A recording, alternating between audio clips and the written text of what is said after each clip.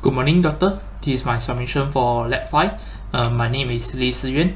My metric number is A19EC0068. I'm from COA Session 2. So this is my submission for Lab 5 and this is my answer for question 1.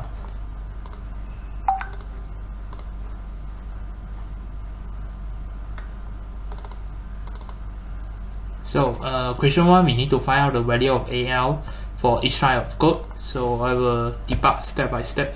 Yes. Okay, first line 61, 01, 12, 12, 0F, 7F, 83, B5.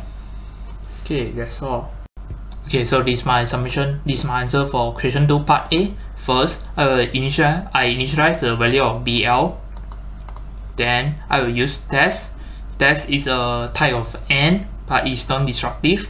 Okay, after testing, okay, if the value, you will test that value is 0 or not. If it is 0, you will jump to L1. You will jump to L1 and display a successful message. This one, jump to L1 successfully. Okay, so that's it.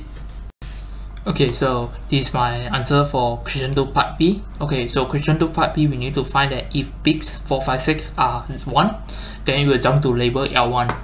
Okay, first I initialize the value of BL with this. This value has bit 0, 456 being set. Then I will end a value, this one.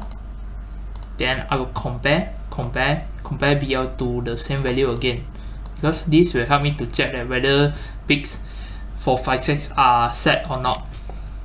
Okay, if it is set, if the value of BL is 456 is set, then the value of BL should be equal to this value. So 0 flag, so ZF should be equal to 0.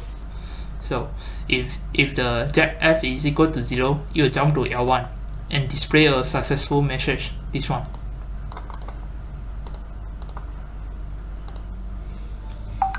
Okay, so yeah, successful.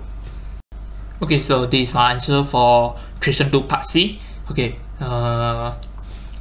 first, for this one I need to, the code will jump to label L2 if AL has even parity. So first I initialize the value of AL with a value which has no even parity.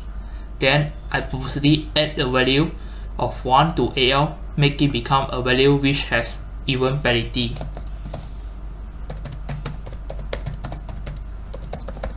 Then I will OR the value.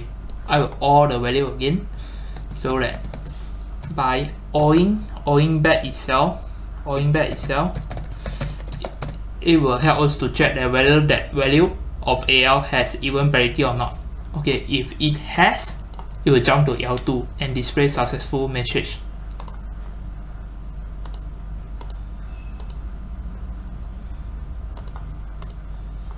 Okay, so successful.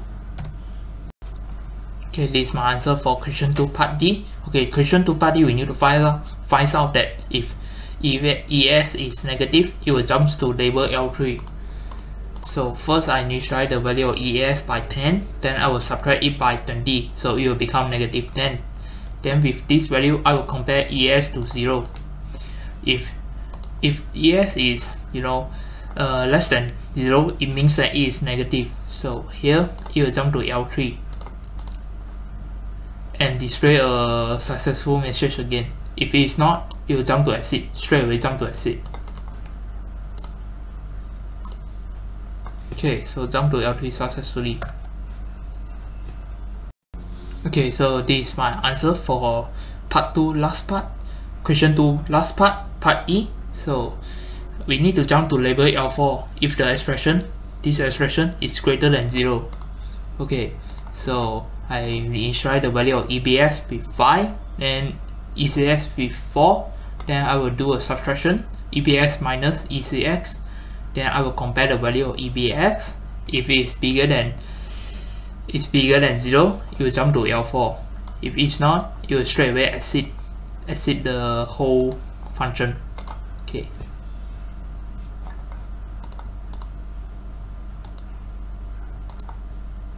Okay, that's it. It jumped to L4 successfully. Okay, so this is my answer for question 3. So I have copied the code and paste it here already, and I was okay. So I will try to find out the value of EBX first. Okay, at last the value of EBX in decimal is 1. Okay, so the question is, if EX equals to 25, what is the final value of EBX? So as you can see here, I already initialize the value of EX become 25, and you will compare with value 20. It turns out that 25 is greater than 20, so it will jump to L1. You will jump to L1 and assign the value of 1 to register EBX. Then it will jump to up, and then it will exit the program. Okay, for the second question, why is the jump up instruction need for this code segment? Please elaborate your answer. Okay, my explanation is like this. If we didn't have this code, this type of code, the compiler will also execute this line. It turns out that the value of EBX becomes 0, and for this part of code, we only want it to be executed when the value of EX is smaller than 20. Okay, that's all.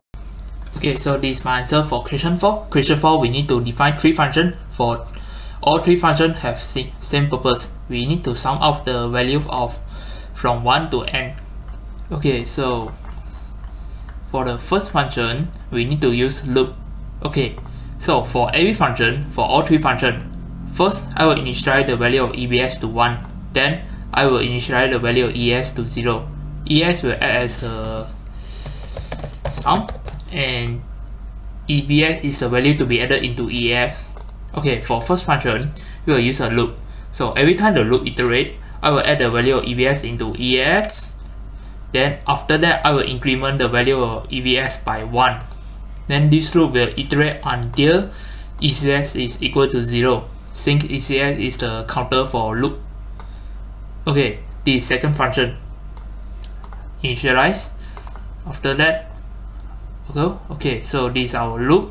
Okay, for this function, I need to implement decrement and jump if not equal to. Okay, first this loop will add the value of EBX into EAX. Then it will increment the value of EBX by 1. Okay, then now it will decrease the value of ECX by 1, since ECX is the counter for our loop. Then, okay, which means if ECX is equal to 0, the loop will be exit. Okay, so after decrement of ECX, it will compare ECX to 0. If it is equal to 0, it will exit the loop. If it's not equal to 0, it will jump back to L1 and iterate the whole loop again. Okay, last function. Last function, we need to use decrement, Z is CSZ, and jump. Okay, decrement and jump don't need me to explain. Z is CSZ is that the compiler will jump if the value of ECX is equal to 0. Okay, so for this function, same initialization. Then okay, this is our loop. This is our loop.